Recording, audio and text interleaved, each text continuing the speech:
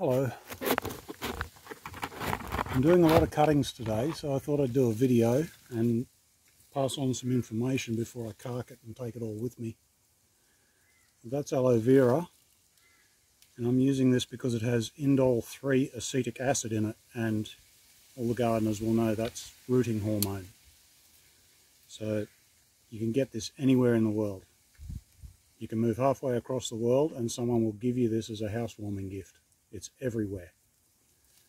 Before you use aloe vera, always let it bleed for 15 minutes. Get rid of this yellow goop out of it. And you cut that off.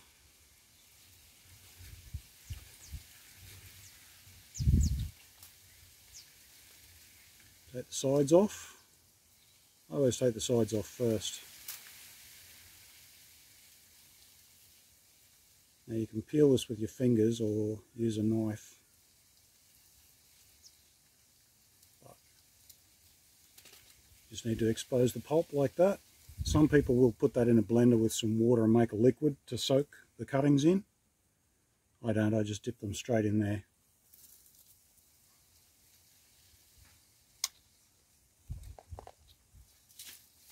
Now that's a bougainvillea. You want semi-mature wood. When it's green like this, it's immature, and when it starts to branch or it's finished flowering, it's mature, so you want it halfway there.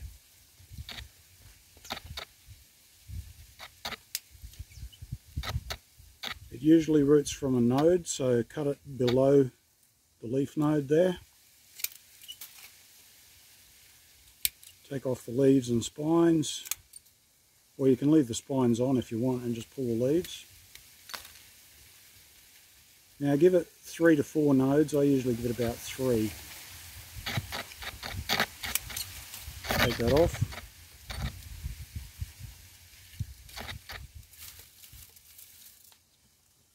Dip that in your aloe vera. Coat it pretty well.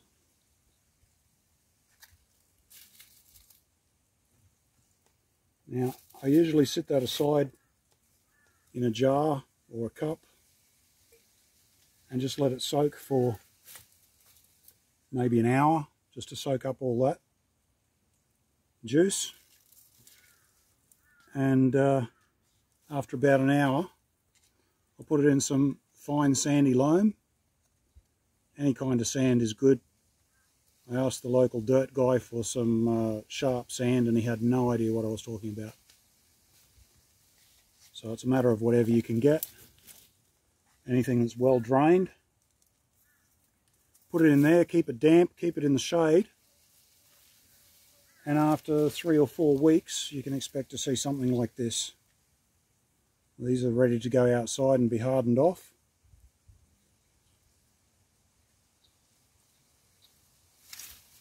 And it's really that simple.